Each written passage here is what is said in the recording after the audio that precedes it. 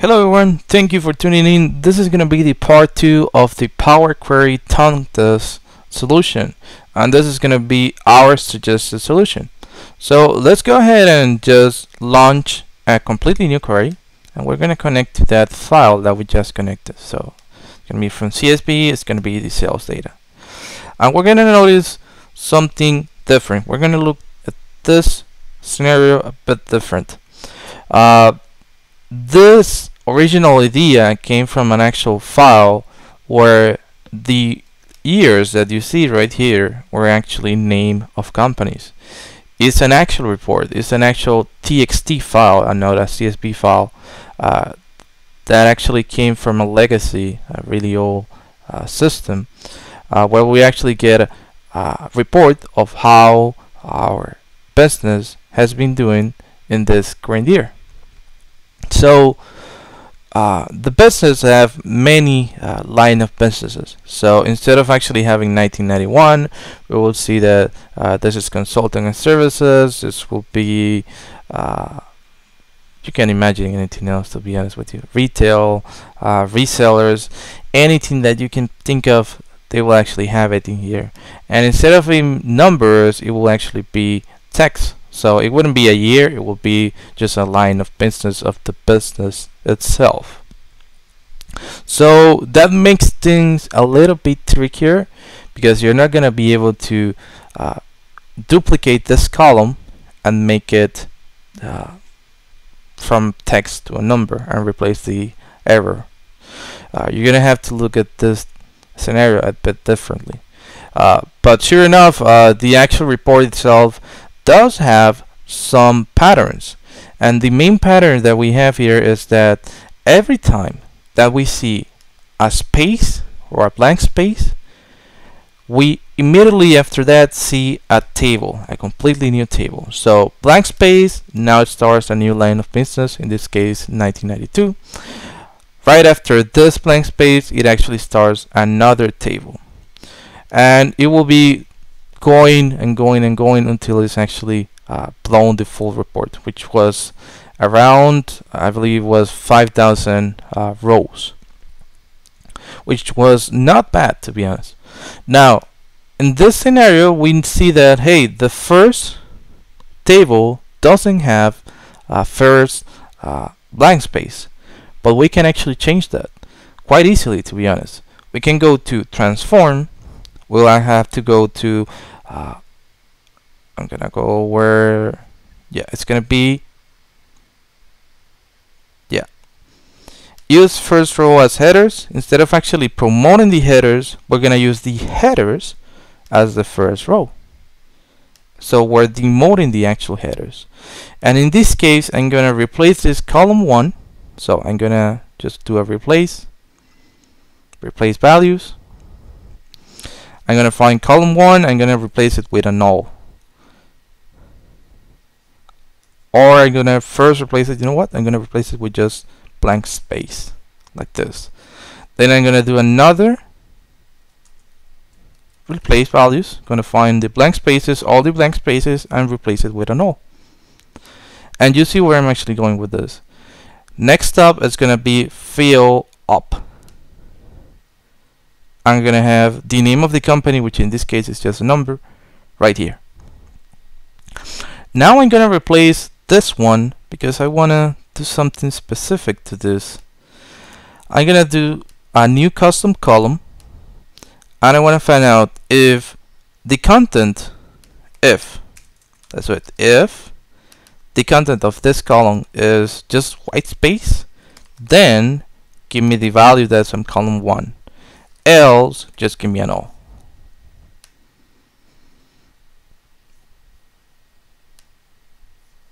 We can change that to be either or.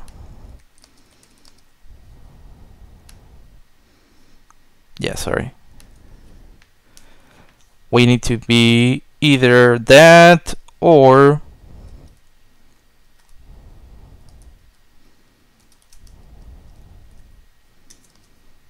then we can actually see this right here. And next up, we're gonna just simply do a fill down right here. So transform, fill, fell down, and you see where I'm actually going with this. This is really cool. This is amazing. And what we need to do after this is simply get rid of the values what we don't really want, which is the null and the blanks, like this.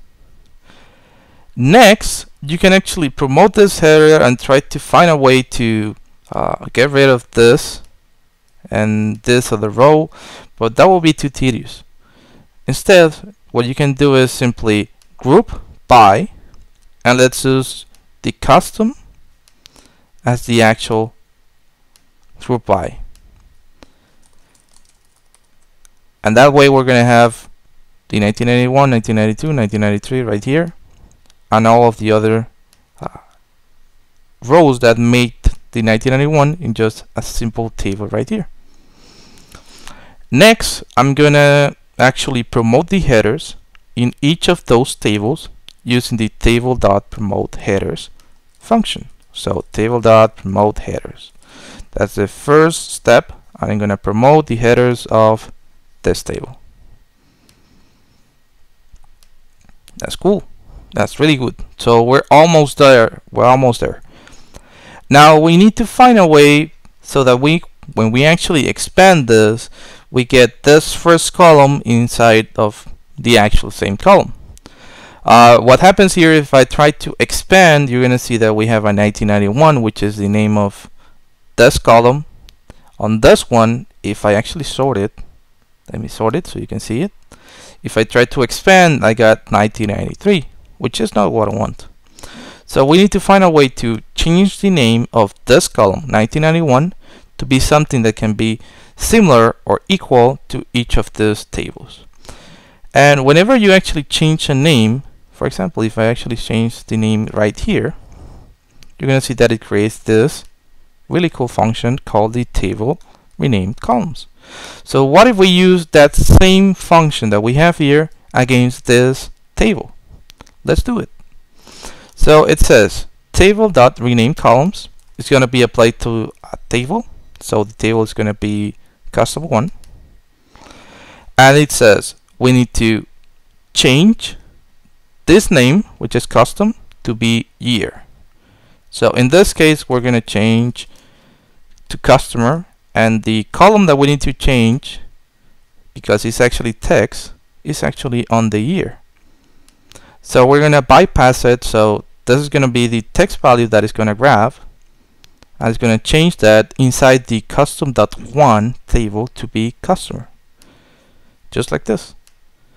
And we see that it actually changed to be customer, just like this one.